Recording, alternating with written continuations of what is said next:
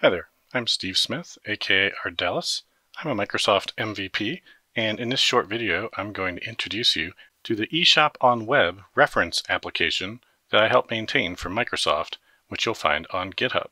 To get started, the first thing you'll want to do is download the code from the GitHub repository.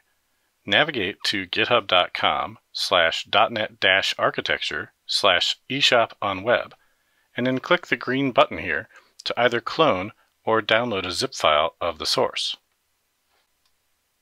I'm going to go ahead and clone this to my local computer. If you download the zip, just extract it to a folder. If you click this icon, it will copy the URL you need. Now we can clone the repository to our local computer using the git clone command from a terminal. Paste in the URL that we copied from the website. After a moment, we have all of the source code on our local machine. We can change directory to the eShopOnWeb folder.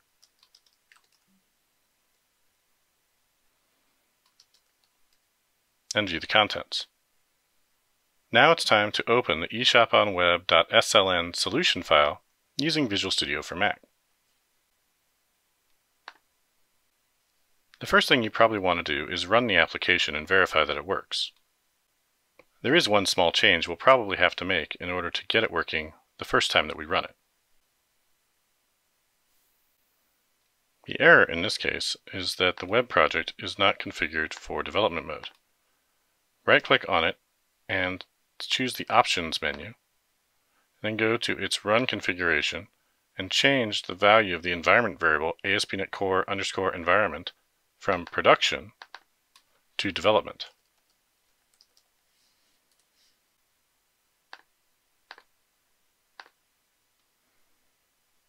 Then rerun the application.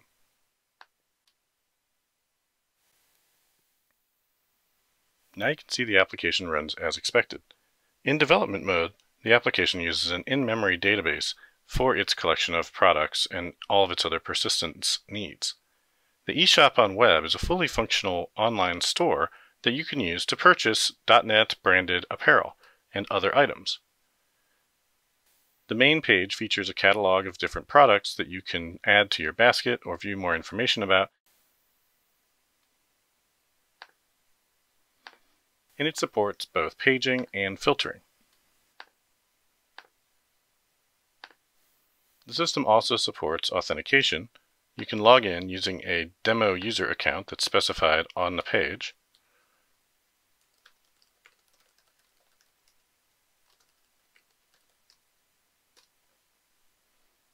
Once you're logged in, you'll see some additional options at the top of the screen. You can view your orders, you can adjust your account, or you can log out. There's also a shopping basket icon here at the top right. As we add items to our basket, you can see that it continues to get updated with the number of items in it. On the basket page itself, we can change quantities of items or remove them. And then we can check out to complete our order. Checking out does not involve any form of payment because this is just a demo app. Once we've placed a couple of orders,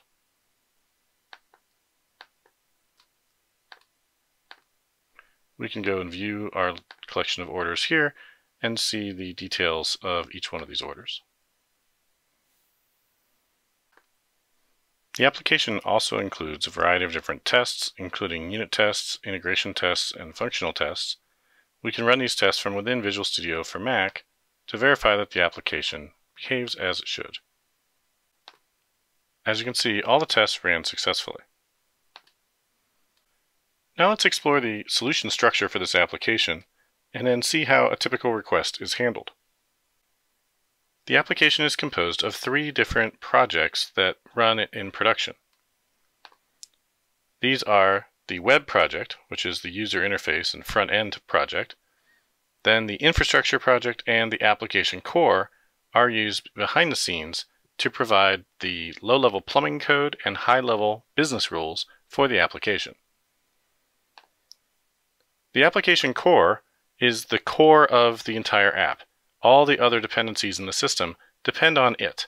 So if you look at its dependencies, you'll see that it only has dependencies on a few NuGet packages and the .NET SDK itself, but not on the other projects. If you examine infrastructure, you'll see it depends on core, and likewise web has dependencies on both core and infrastructure. We'll talk more about what goes in each of these projects in just a moment. For now, let's quickly review how a request gets served by the web application. This application takes advantage of both controllers and Razor pages to serve different parts of the application. The home page is a Razor page, index.cshtml. The first thing that happens when a request is made to the web application's homepage is the handler onGet will be called. We're going to add a breakpoint so that we can see what happens as this request is processed, and then we'll start the debugger.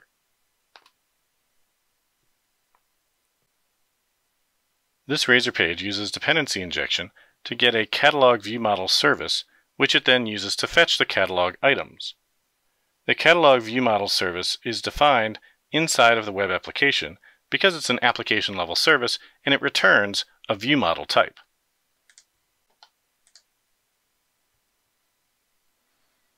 The system uses caching, and so the first thing that gets hit is the cached catalog view model service.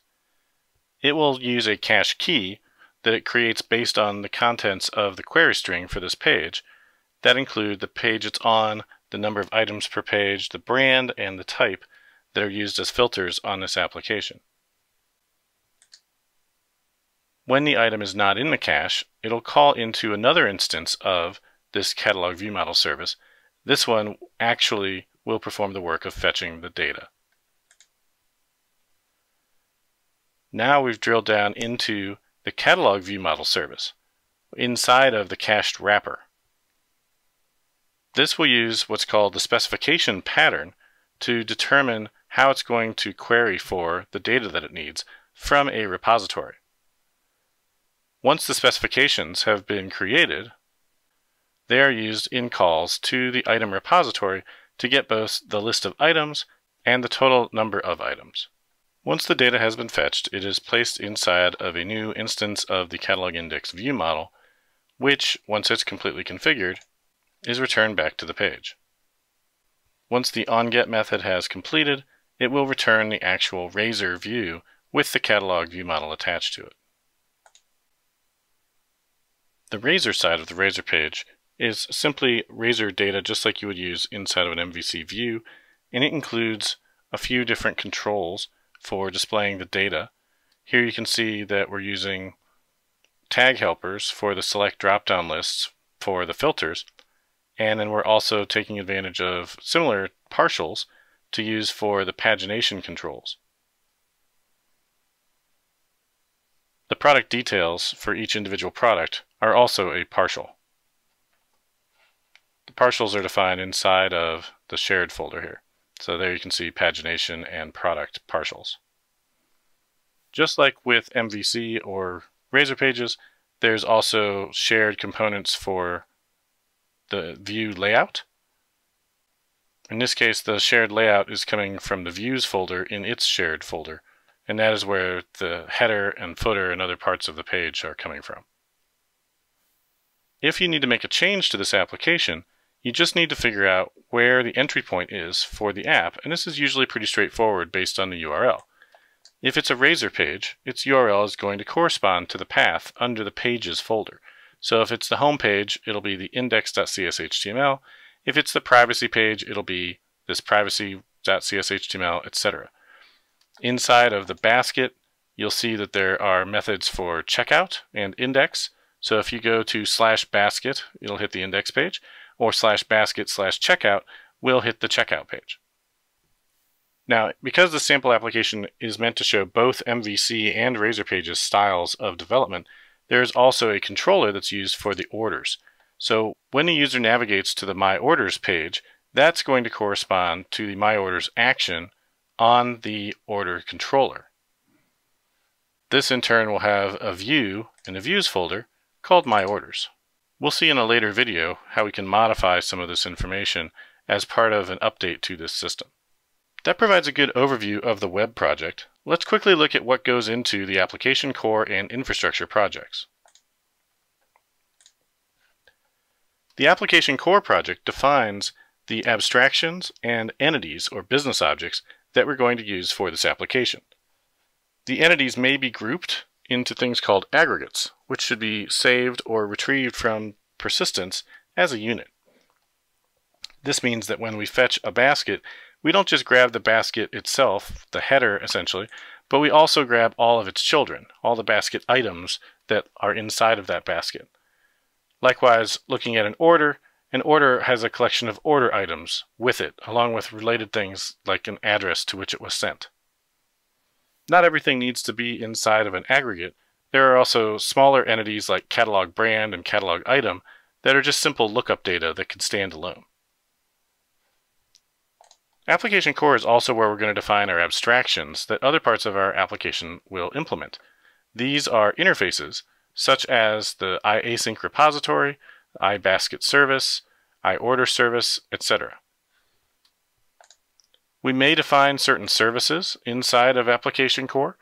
The way that you can determine whether or not a service belongs here is primarily whether it has to do with direct knowledge of infrastructure, like the database or web services, or direct knowledge of how the user interface works, like a view model. If it doesn't need either of those things, then it's probably a good candidate to go in the application core project. However, if it needs to know about view-related stuff, it should probably go in the web project, and if it needs to know about infrastructure concerns like persistence, it should probably go in the infrastructure project.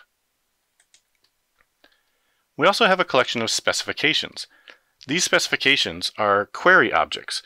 They basically define how a query is going to get executed in persistence. So when we go to fetch a basket with its items, instead of having to put those query details inside of the user interface project, our web project, we can define those inside of its own class, which we're going to call some sort of specification.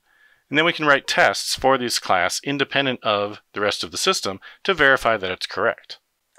All right, now let's move on to the infrastructure project. Inside of the infrastructure project, you'll find that there are several folders for data, identity, logging, and services. Inside the data folder is where we define our entity framework DB context.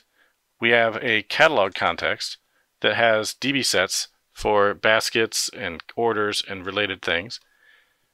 These are configured by individual configuration classes inside of the config folder.